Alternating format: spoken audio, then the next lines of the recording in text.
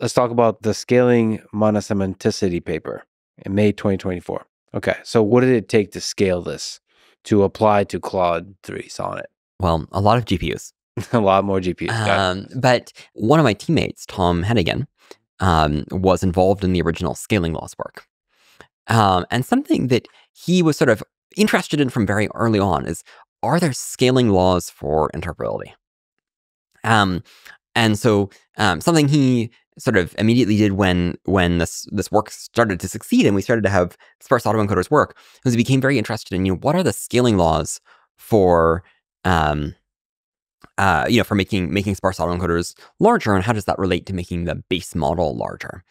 And so it turns out this works really well, and you can use it to sort of project, if you train a sparse autoencoder at a given size, how many tokens should you train on, and so on. So this was actually a very big help to us in scaling up this work, and made it a lot easier for us to go and train, really large sparse autoencoders, where, it's not like training the big models, but it's starting to get to a point where it's actually expensive to go and train the really big ones. So you have to do all the stuff of like splitting it across large. Oh yeah, no, there's a huge engineering challenge here too, right? So yeah, so there's a scientific question of how do you scale things effectively, and then there's an enormous amount of engineering to go and scale this up. So you have to shard it. You have to think very carefully about a lot of things.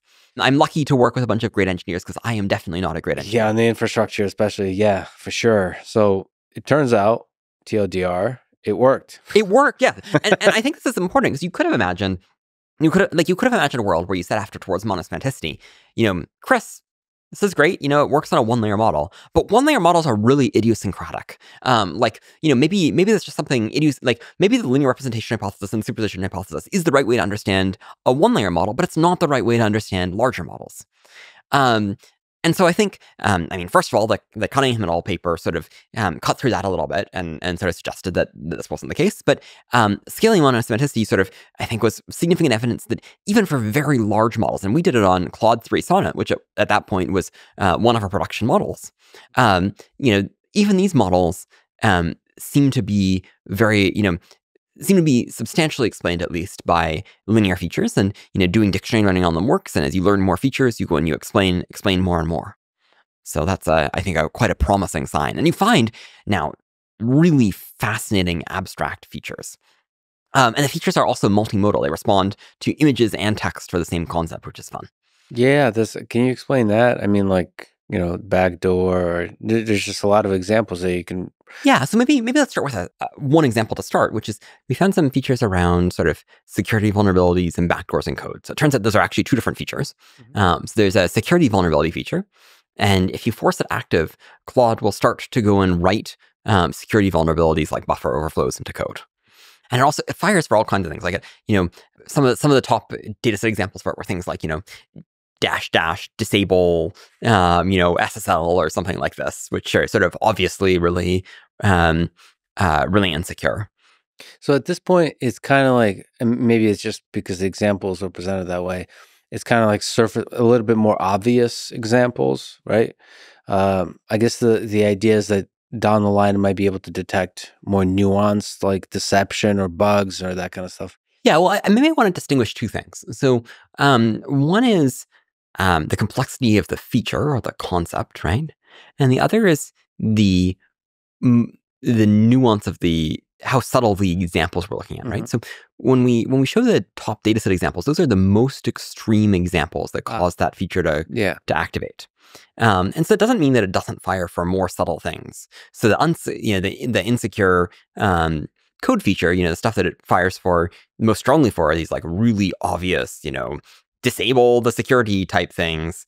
But it also fires for, buffer overflows and more subtle security vulnerabilities in code.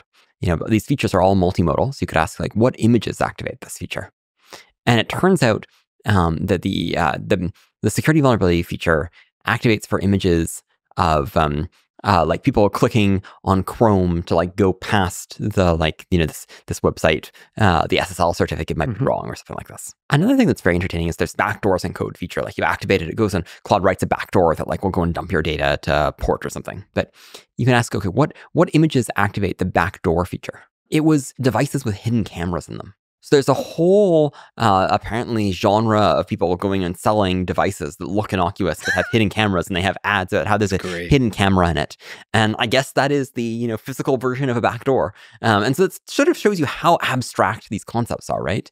And I just thought that was, I'm sort of sad that there's a whole market of people selling devices like that, but I was kind of delighted that that was the thing that it came up with as the top image examples for the feature. Yeah, it's nice. It's multimodal. It's almost context. It's broad, strong definition of a singular concept. It's nice. Yeah. To me, one of the really interesting features, especially for AI safety, is deception and lying, and the possibility that these kinds of methods could detect lying in a model, especially gets smarter and smarter and smarter. Presumably, that's a big threat of a super intelligent model, that it can deceive the people operating it as to its intentions or any of that kind of stuff. So what have you learned from detecting lying inside models? Yeah, so I think we're in some ways in early days for that.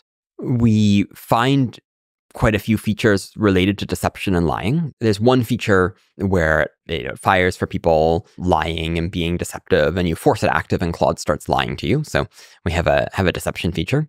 I mean, there's all kinds of other features about withholding information and not answering questions, features about power seeking and coups and stuff like that. So there's a lot of features that are kind of related to spooky things, and if you force them active, Claude will behave in ways that are they're not the kinds of behaviors you want.